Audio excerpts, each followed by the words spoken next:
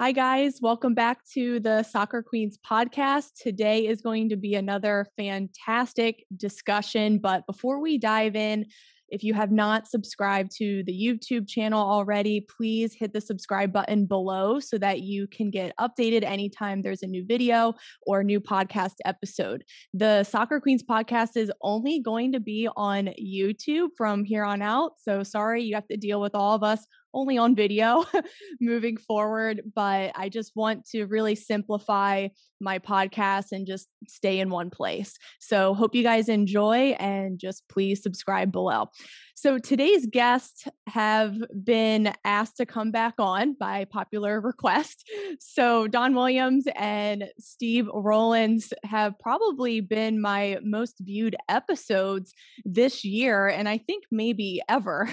So Steve did a great episode on standing out as a soccer player, really spoke to what it takes to be good tactically and technically. And then Don came on for, I believe, a two-part series on college recruiting. But both Don and Steve work for SRUSA and they work in the recruiting space. And we really want to cover today academic requirements. And I'm just going to kick things off with a personal story. So when I was recruiting at Johns Hopkins a few years ago, I was wowed by a few players at some of the camps, and they were ECNL high school All-Americans. They showed really well at the camps, but then me, as well as the rest of the coaching staff, we were very discouraged when we saw their SAT and PSAT scores. And nowadays, the academic requirements have changed for a lot of the schools. I believe Johns Hopkins now is a 1500 SAT. Correct me if I'm wrong, or thumbs up, guys. Is that 1500, 1450? The men's coach told me 1550 when I saw him at the MLS Next event last year. So very high. Wow, that's really high. And yeah, so it's super competitive now. And I just look back on when I got recruited and I wouldn't have made the cut. I had an average SAT score, a really good GPA, but I was not good at the test taking. So nowadays, I wouldn't have gotten in. The coach would not have supported me. And a lot of these players are finding that if they want to play at these academic schools or Ivy Leagues, they just won't make the cut, even if they're fantastic soccer players. So that's my story as far as recruiting. It's definitely changed. And I know, Steve, that you're really well versed in this, especially with some of the Ivy League and the East Coast. And then Don, you're more on the West Coast and state side of things. So let's chime in with Steve real quick, and then we'll pass it over to you, Don. But Steve, let's talk about requirements for Ivy League as far as SAT, GPA, AP. I'm trying to think anything else. I mean, classes you need going in, like MIT and all that. So let's just jump in here. So a lot of the schools, as we sit today, for the 2022, and a lot of them have announced it for the 2023 graduates, are going to be test optional. And I think this is where a lot of kids get into trouble. Test optional doesn't mean don't take the test. Test optional means if you bomb the test, we won't tell the school, so it won't be held against you. But if you go score a 1550 on the SAT, you should have that on your t-shirt when you show up to camp, right? Because, that's a great thing. And now a coach doesn't have to worry as much about the admissions part, and he or she can focus on the academic part. So, people hear, oh, test optional. The other thing with test optional is because a lot of these schools are test optional, they're getting so many more kids apply. So what you're seeing is the acceptance rates plummet. So schools that 3-4 years ago that were maybe 15, 18% are now 7-8% acceptance rate. And that's a lot because, we don't put it out there that you have to have a 1500 on an SAT or a 1450. So kids that are scoring 1100 are now applying to these schools. And so you're seeing the acceptance rates plummet. The other thing I would say is, besides just the standardized test, rigorous schedule for and remember, we're talking maybe the top 10% academic schools in the country, right? This is not a universal statement, but if you're talking like the Ivies, the baby Ivies, your really top liberal art colleges too, as Johns Hopkins is, rigorous schedule, really, really important. So you can have a 98 average and take modern basket weaving, and that's going to be counted against you, right? So on your top schools, they want to see that you took the most academically strenuous schedule that your high school allowed you to take. And so, I know a lot of kids will sit there and says, well, I love history, so I took all the history classes, but, I took remedial chemistry, or I didn't take advanced math. At the really, really top end, you're going to struggle to get in academically. And I assure you, your soccer is not good enough to make up for that. So, as far as, let's clarify what baby Ivies are. Or like schools like Hopkins. What are some other schools in that category? Like Emory. Is it University of Washington? I think. Washington. So UWash, yeah. Washington, yeah. So the baby Ivies are generally your NESCAC schools. So Williams, Amherst, Tufts, Colby, Bowdoin, Bates. Oh, coach is going to be pissed at me because I'm sure I forgot. so the other NESCAC schools, but that conference is up there. And then you have schools in some of the other conferences that are very high end academically. So your RPI, your Vassar, your Johns Hopkins, your Franklin and Marshalls. There's a bunch of them. But when people generally refer to the term baby Ivies, they mean the NESCAC conference. Don, do you have anything you want to chime in on? West Coast has got a couple. We've got the Pomona Pitzer schools, the Claremont Mudscript schools. Occidental often gets thrown in there. I think you mentioned it, Steve. Emory down in Georgia. You mentioned UWash in St. Louis, and there's a few in the country that when Steve and I have clients that come to us with lists that are higher end academic kids and are hoping to get into higher end academic schools, it's almost always the same schools on the list. It's almost always the same leagues. And Steve, you named them. And I think that's pretty accurate. I don't want to miss. There's the one school in Minneapolis, McAllister, as well. Oh, yes. We should throw that in just because the location, they get overlooked a lot, but really good academic school from the Midwest. Let's come back to the SAT requirements for all these schools that we just named. So are we talking, so if you're an amazing soccer player, you must have a 1500 SAT or higher? No. So a lot of these schools are test optional. So you can get in without the SATs. But again, if you're a 1500 SAT or higher, that's another badge that you can, stick on your chest. So, I wouldn't just assume that my GPA is going to get me in if I can score that well on the test. The other thing is a lot of the academic aid is based upon standardized testing scores. So how much money you can get academically, and especially on the D3 schools that have no sports money, right? So you're talking need and academic. A lot of those programs require the testing scores. Not all of them, but a lot of them do.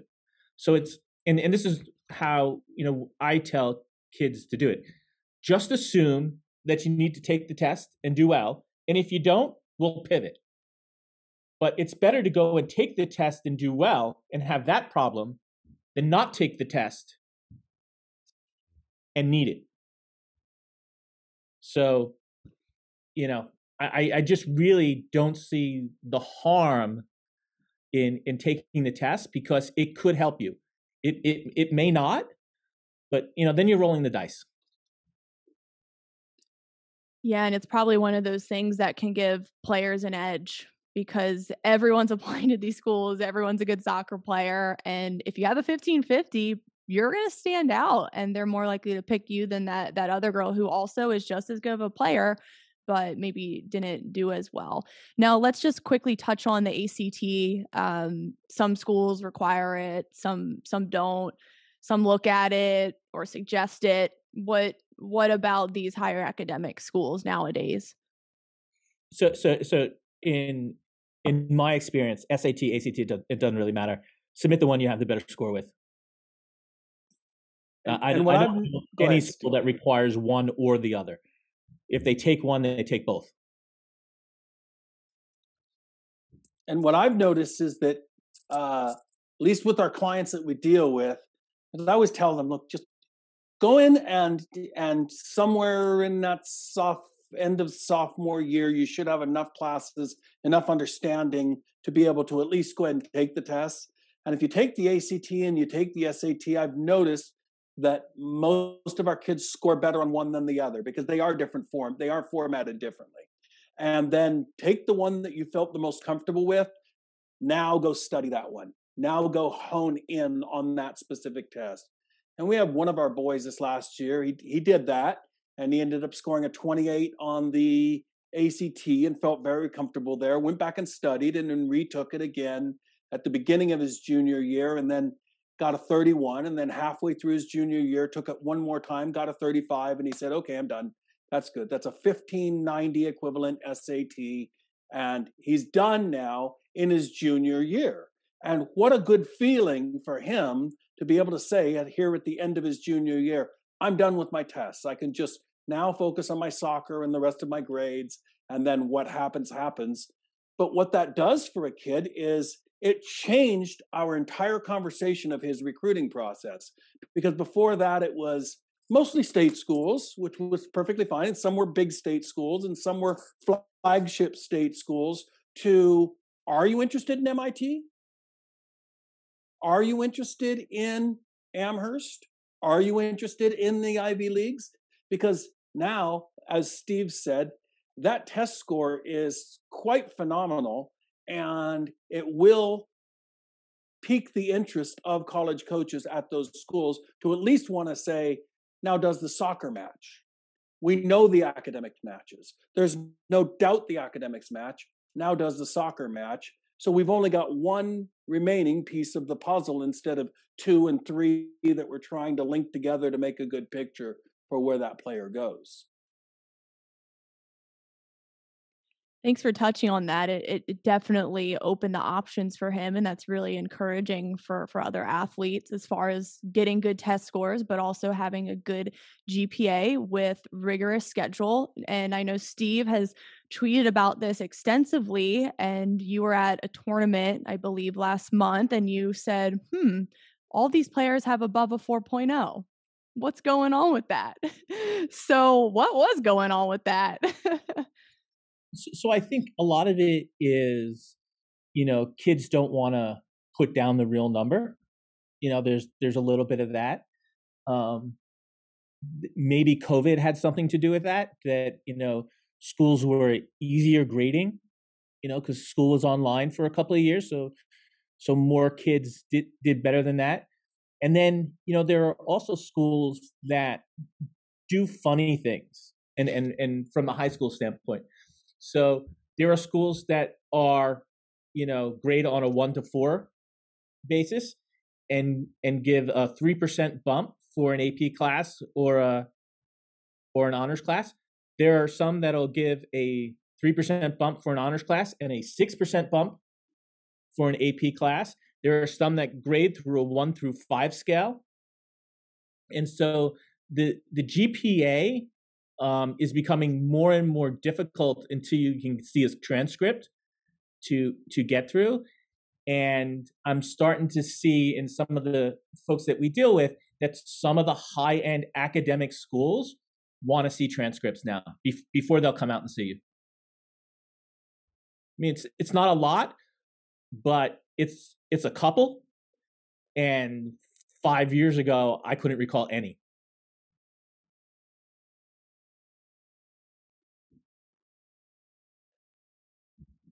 So for players who have maybe a 3.9 or a 4.0 who don't have any AP classes, you say that they shouldn't even try to go out to like a Princeton camp. I would say I never want to tell a kid not to try, right? I would say understand that academically it's a stretch school. And remember, it's more than just getting in, right? You want to be at a school that you can do well. And if you're a weighted 3.9, no higher end classes type of kid, those top end academic schools are going to be tough for you. I mean, it just is what it is. Now, as far as specific classes required, I want you to share your experience. I believe it was talking to the MIT coach and certain math requirements that they absolutely need. And is this the same for other Ivy Leagues? So let's just touch on that.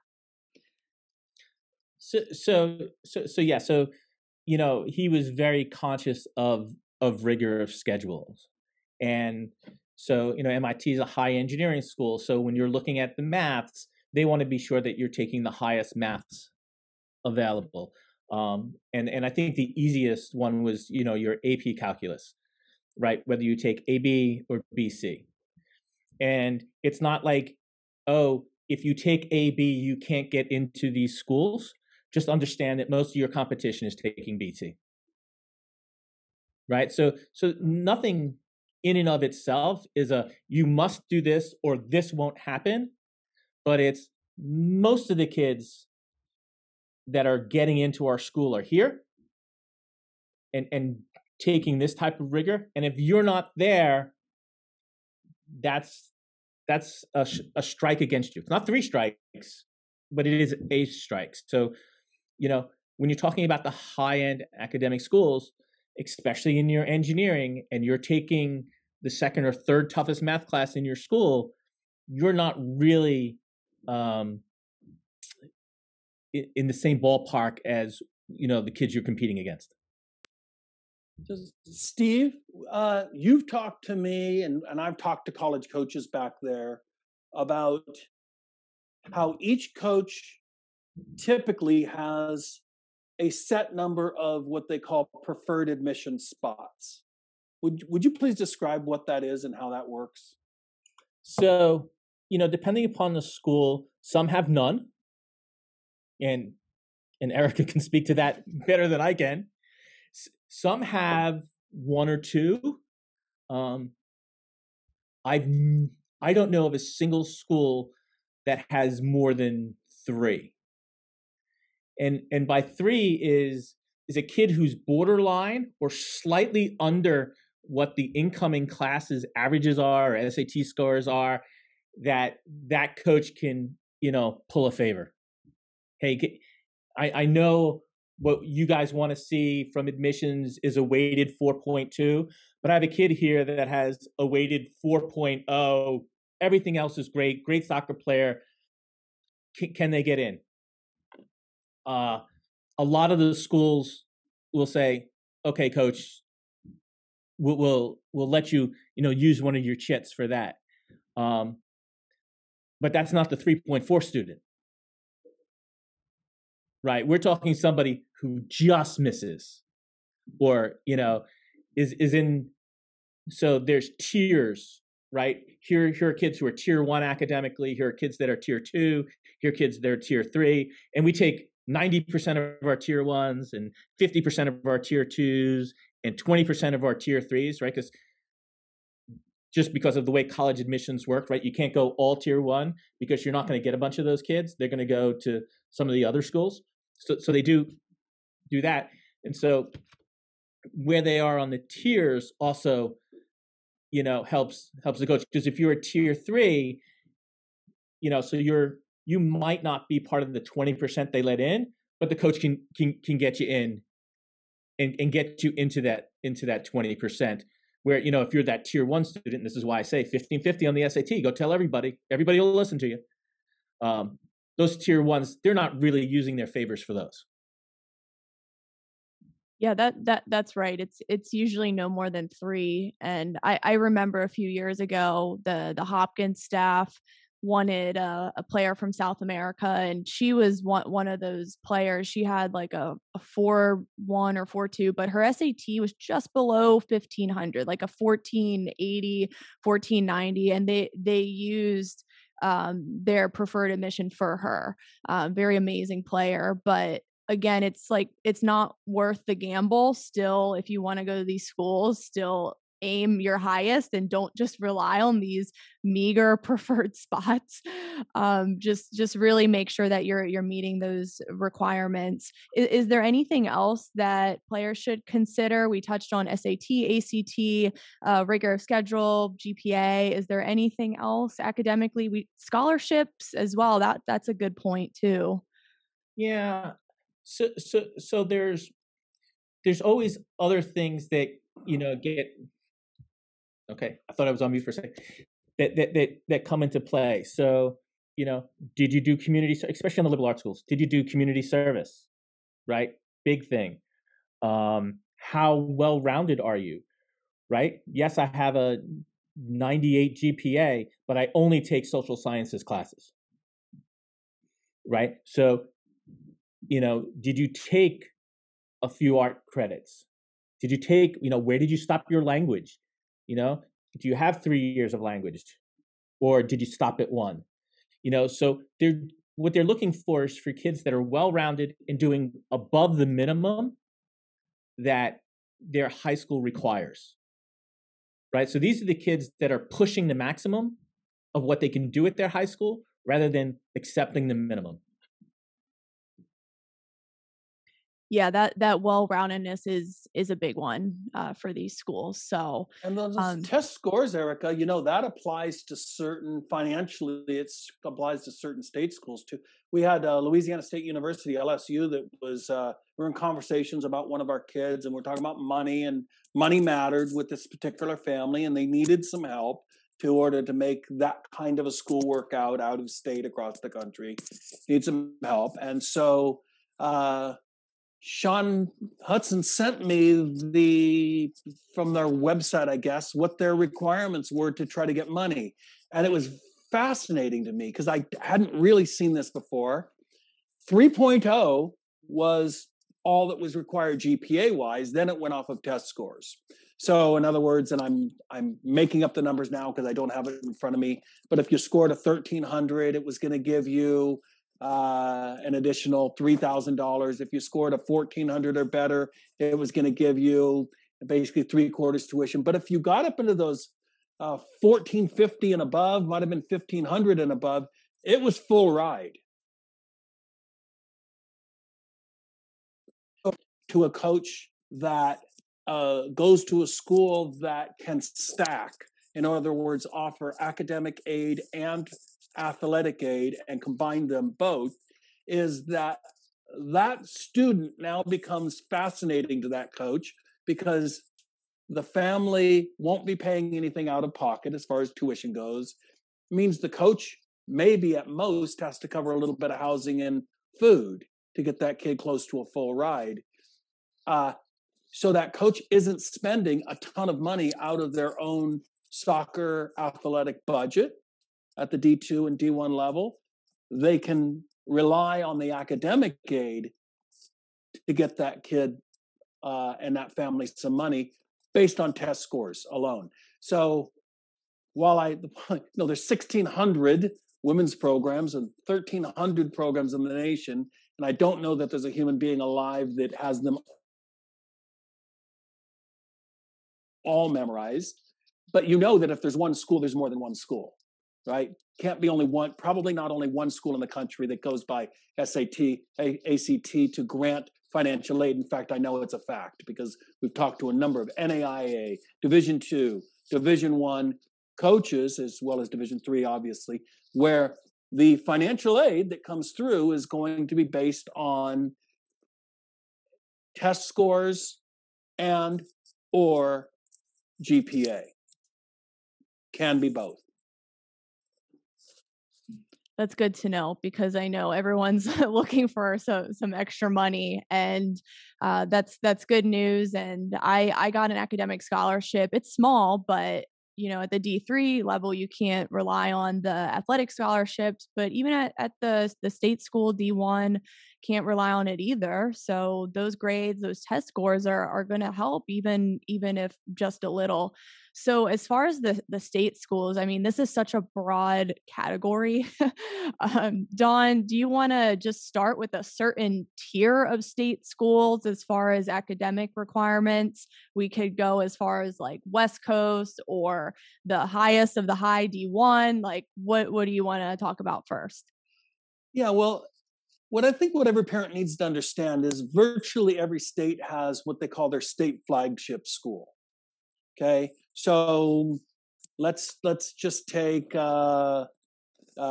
University of Wisconsin, right, or the University of Indiana.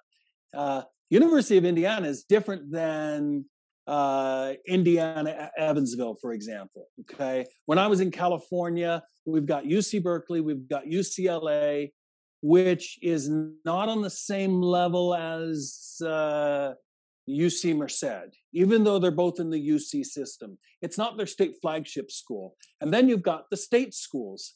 I was at Cal State East Bay, and there's 23 of the Cal State schools in the system. Now, the significance of a state flagship school is typically that's where state funding projects go. So if they have a research project or if they have a medical school, those would be typically, or if they have a law school, those would typically be attached to the state flagship schools, may or may not necessarily be attached to the other state schools. So at Cal State East Bay, look, lovely business department, lovely kinesiology department, a lot of health sciences, they have nursing, but we didn't have a law school and we didn't have a medical school. Where at UCLA, we would have something different, or at Cal Berkeley, we would something different. And the engineering programs would be tied to those state flagship schools more often than not, may or may not be attached to the other state schools that would have a more liberal arts curriculum, or have, if they were into the sciences, it was going to be just a general biology degree or a general chemistry degree, that type of thing. So now the state flagship schools are generally more difficult to get into. They're in higher demand. The more well-known schools are going to be higher in demand. The bigger schools, the Penn State University versus Penn State Altoona. Okay, different types of curriculum that may be flowing through those schools, and different admittance factors that could be flowing through those schools. State schools are probably more flexible from a coach's standpoint. If I have a U.S. national team player that wants to get into a specific state school that's a state flagship school, probably a little more flexibility for that coach, a little bit more than another player. Although, I had the UCLA coach, Ryan Jordan, talking to me about one of our boys who's at Evansville now, Max Broughton, and said that because of the types of classes that he took, even though it was all, I think he had a 3.8 GPA, so all very good grades, he was taking a different curriculum than what they call the A levels in England, which is the higher college preparatory curriculum, as opposed to the BTECs, which is what he was taking. Because of the types of classes he was taking, he wasn't going to be able to get into UCLA. Okay, so GPA isn't all that matters. As Steve said, that even that transcripts can matter to certain state flagship schools also. So state flagship schools being the more difficult to get into, depends on the state, depends on the school. And then the typical average state sponsored school is going to be a little bit easier to get into. Now, from the NCAA standpoint, we're talking about 2.6 Division I and 2.3 Division II GPA to get into. But here's the reality. If I've got a kid that wanted to come play for me at Cal State East Bay, and they scored they had a 2.3 GPA. I'm scared to death that this kid struggled in high school to barely pass classes. What's going to happen when they're on their own in college? Is this a kid that I'm going to be at the end of the season go, oh, well, I got 1 year out of them. They're not academically eligible anymore to carry on. That concern, that process did go through my mind. And if I find two equal players, fairly close even, and one's got a 3.6 GPA and one's got a 2.3 GPA, I'm probably leaning towards a 3.6 kid. Hey, I'm thinking of myself, selfishly, for our program. At least I might have an academic All-American here if I can get this kid enough playing minutes. And that does help my program, and it helps how we look to our administration, and it might help me keep my job. Rather than, oh, you had another kid that dropped out, Don. You've got another kid on academic warning. You've got another kid. Oh, man. Okay. That can lead to a coach losing their job. Absolutely. 100%. There are coaches that if they're struggling in other areas, that could push it over the edge. So grades do matter. That's the reality, is even at the state school level, grades matter.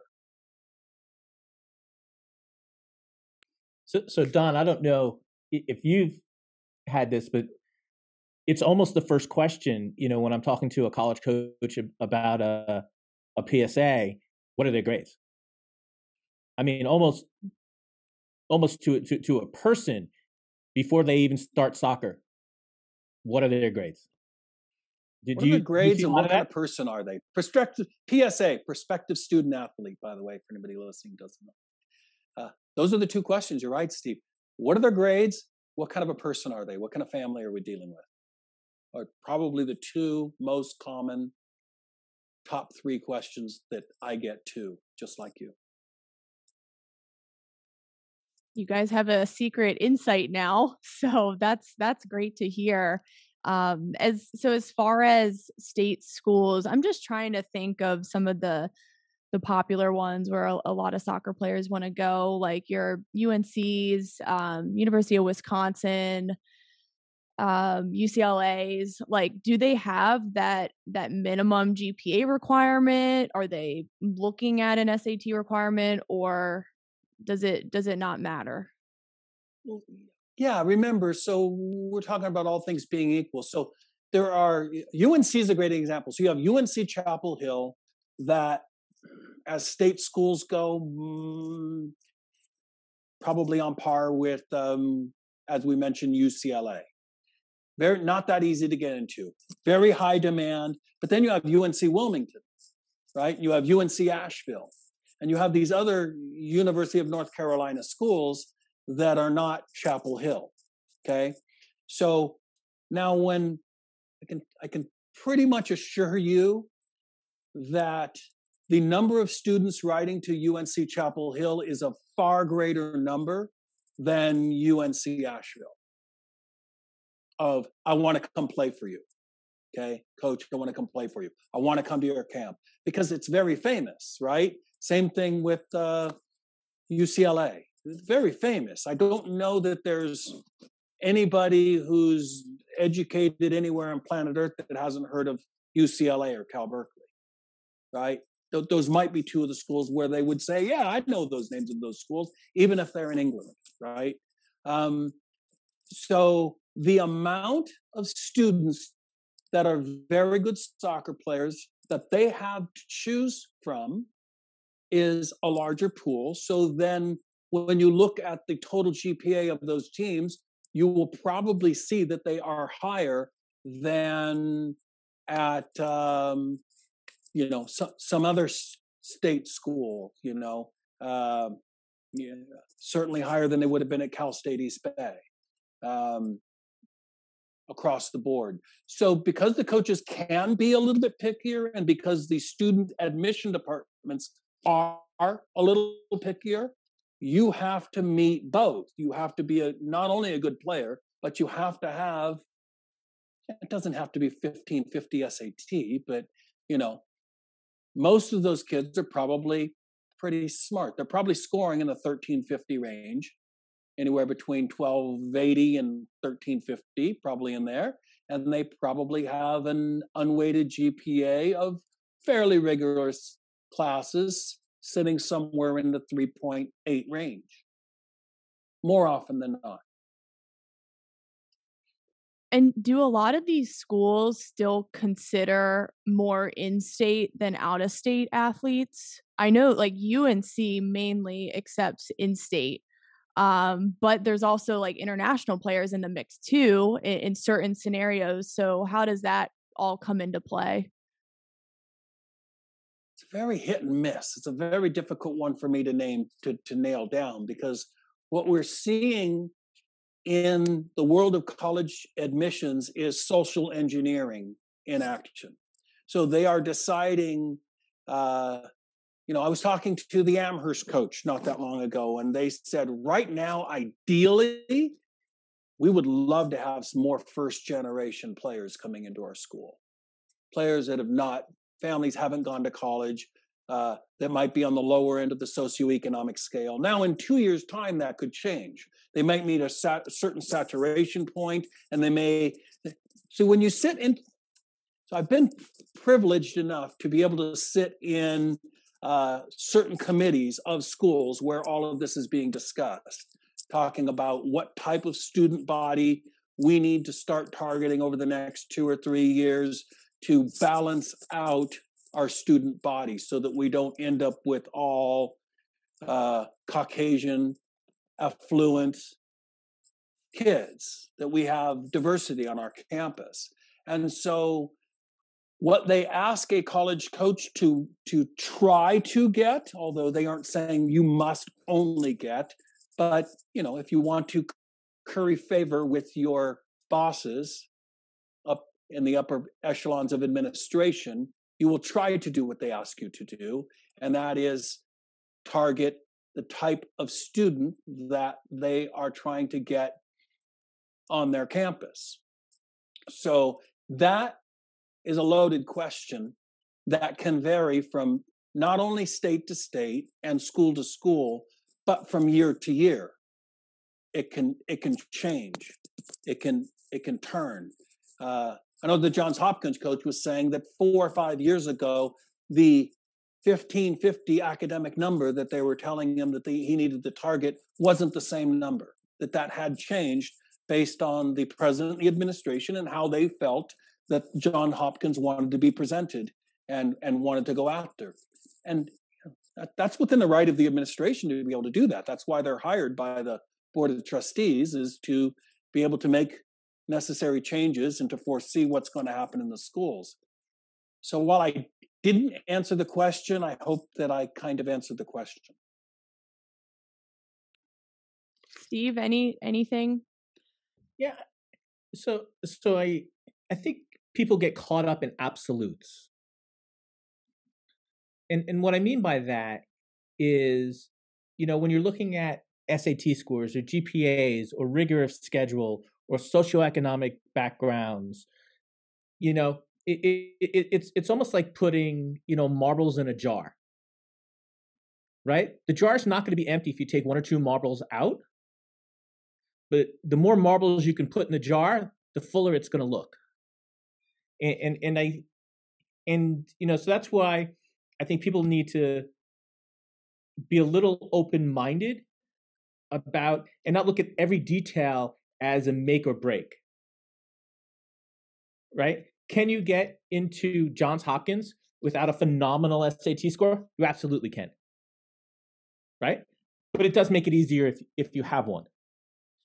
Will a coach take a 2.8 GPA high school player on their roster? They do it every year. But boy, it's a lot easier if you had a 3.6. Right? So all these things, in each one of them in and of themselves is rarely a deal breaker. And I'm making general statements here. Is rarely a deal breaker. It's the additive effect. Right? Have a 2.8 GPA, be a soccer player that they see, pretty commonly, and get a 900 on your SAT. Man, that coach is going to be thinking long and hard before they offer you even a walk-on spot. And I think people just get caught up too much in absolute. So, I know the quarterback who went to that school and they only had a 1200 on the SATs. Yeah, you're not playing football. So, and you're not a player that's going to help that coach win their conference and make a difference and help them keep their job. And in soccer, the number that I tend to use is top 15.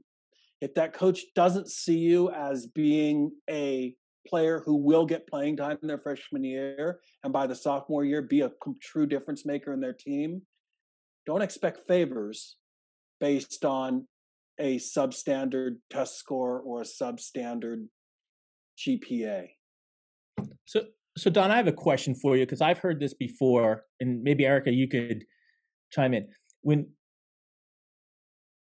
So there's been talk, and I don't know exactly the details, about college coaches having team GPAs be part of their KPI. Oh, geez, acronym world here. Be part of how they're graded from the administration.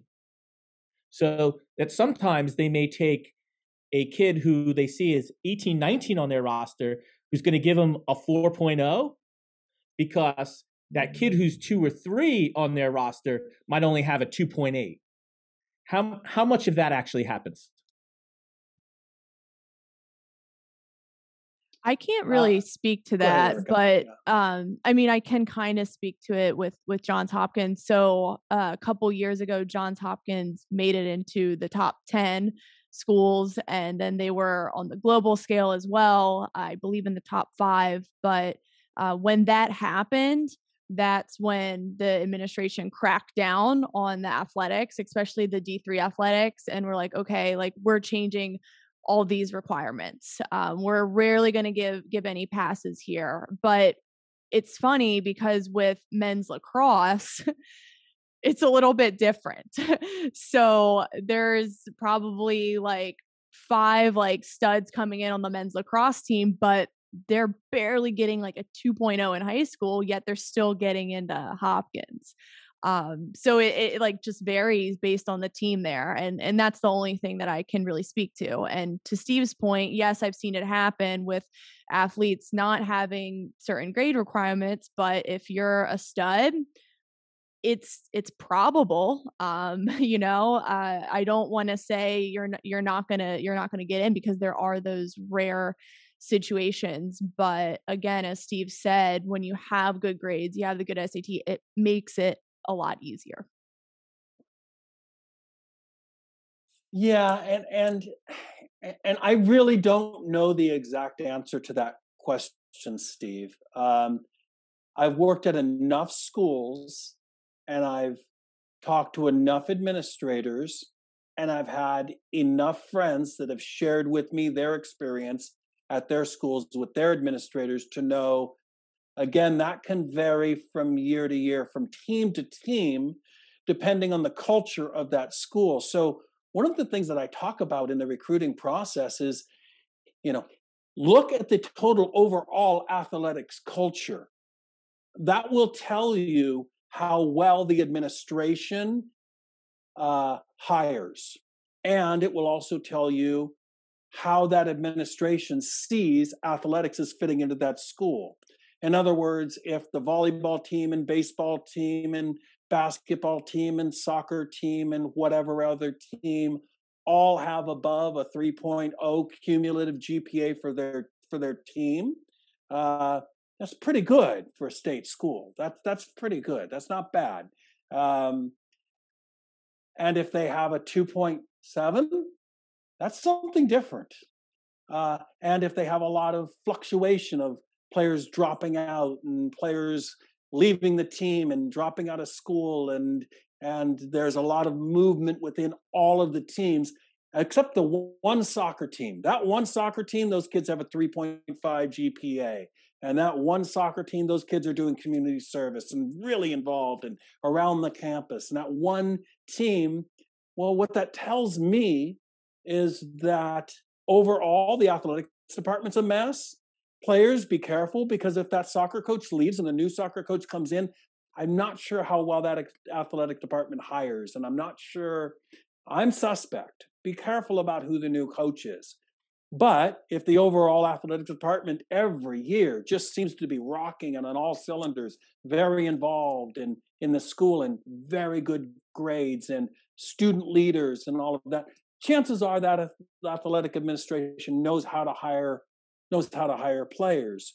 So speaking to what you're saying, Erica, and what I'm trying to get at is that can fluctuate and change as to what that school wants and how they see athletics as playing into that school.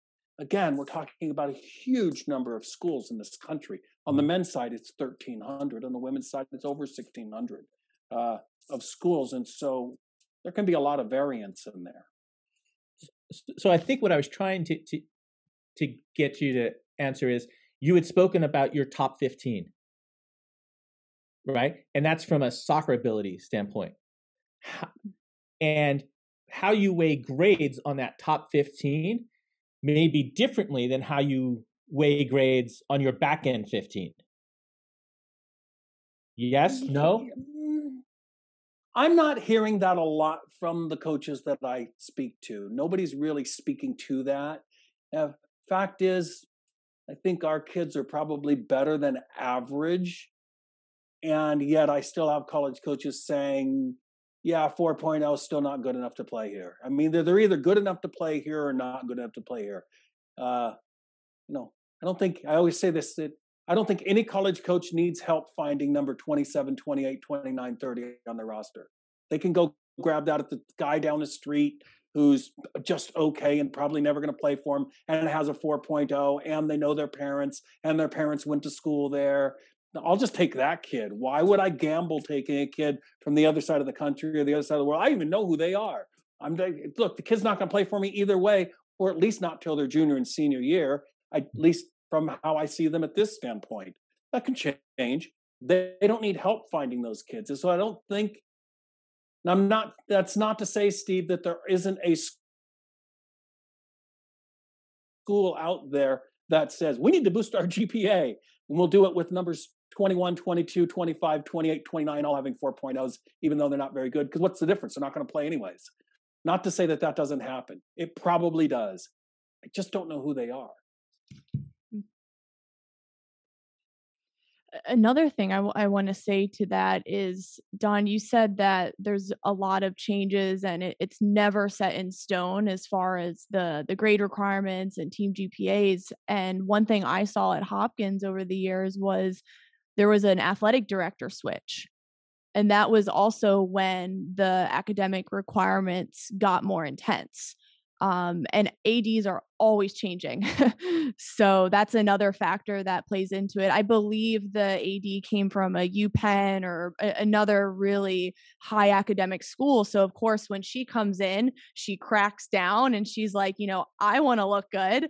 So these coaches below me need to be having these requirements. Otherwise, like, I'm new to this school and I want to make sure that the academics are good within the athletes. So that was also another variable. Yeah, the average lifespan of an administrator in the United States is 3.5 years at a specific school. So they are moving and fluxing in and out, and that can change how it does. I mean, it usually flows from the board of trustees to the president, from the president to their various administrators. That's usually how it flows down. So when you get massive big changeovers in what the board of trustees wants, then they hire a specific president who seems to match that, who then hires specific athletic directors, in our case, that seems to match that. And then they all work together to try to socially engineer that school. So yeah, it's very rarely set in stone. Look, you get to a certain level of a certain school. At Cal State East Bay, nothing ever changed, really. What changed? Oh, you got an extra scholarship this year. That was great. That's awesome. We're gonna bump you up to this. But nobody ever came in and told us we want more Latino students. That's what we want. We want more African American students. That's what we want. Nobody ever told us as as a department, as a team, that this is exactly what we want, because it's not like the school is in that much demand to be able to do. They're happy to fill the classrooms. They're happy to be able to pay the teachers. They're happy to be able to pay the bills. So it is a little different at the state school level, except for the big flagship schools in the big states with the big names, right? The Penn States, the Charlottes, the UCLAs, just trying to cover the coast there. Yeah. So I think to just summarize this discussion, academics are important. Some schools might be a little bit more flexible than others. But if you're looking to have an edge and to stand out in this competitive climate, then yes, it is going to give you a boost. But if you're also looking for financial aid, please consider the academic scholarships and just really doing well on your tests, having a good course schedule and a good GPA, because that is the big thing that's going to make the difference, as a lot of athletic scholarships aren't being given out as much at the D3 schools and some of the D1 and the state schools. So academics critical. To summarize, anything else you just want to end on, Steve? So I just want to caution folks away from, I hear it a lot. Oh, soccer's going to make the difference. I can't get into such and such, but I'm such a phenomenal player. It's going to make the difference. Don's been around longer than but I could probably count the kids that got into a top-end academic school for purely sports on one hand. I mean, I can't say it never happens, but, go down to the local grocery store and buy yourself a lottery ticket if that's what you're counting on. Because, it's not a revenue sport. And so, if you're going to go to X camp and you're courting this school because it's a great high academic school and stuff, and you just don't have the grades, it is highly unlikely your sport or our sport is going to get you in. Exactly, Steve. I couldn't, cautionary tales, right? I love cautionary tales. My own son had spent 2 years in England, decided he was going to come back to the United States, basically wrote the top 25 Division I schools in the country. Harvard was one of them. John Kerr at that time had Harvard just rocking. And John Kerr called and said, hey, send me over his transcripts. This is interesting. And sent them over, his high school transcripts, and then called me up and was literally giggling. It's like, he's never getting into Harvard with these grades. And I said, well, you asked me to send over the transcript. You didn't ask me what his grades are. I sent them over. I don't know. I don't know what leeway you have. And he goes, Don, he just can't get into Harvard with these grades. And you know what my son's response was? Geez, if when I was in high school, I had known that there was a chance to go to Harvard and play for Coach John Kerr, I could have gotten better grades. I thought I was just going to a state school. So I'd like parents to know that story. Don't be sorry. I'd like kids to hear that story. Don't be sorry. Don't be regretful. Just pay attention. Grades matter, and it matters. And I, besides just the grades in themselves, I think the feeling of going into a challenging situation and accomplishing tasks, coming out above average, well above average, there's a good feeling there. And I think there's a lesson for kids to learn in that. Take it all seriously. Try to be good at everything you do, not just one thing. Don't put all your eggs in one basket. Thanks for those final words, you guys. This was a really great discussion. I think it will open people's eyes and just provide them with some good insight as far as the academic requirements for all of these schools. If you guys enjoyed the conversation and you want us to do another roundtable like this on more college recruiting, please like the video and leave a comment as well, and just ask us any questions. I'll also leave Don and Steve's Twitter handles in the caption below, as well as the SRUSA website. So please connect with them, follow them, engage with them. They're always open to discussion and questions. So Dawn and Steve, thank you again.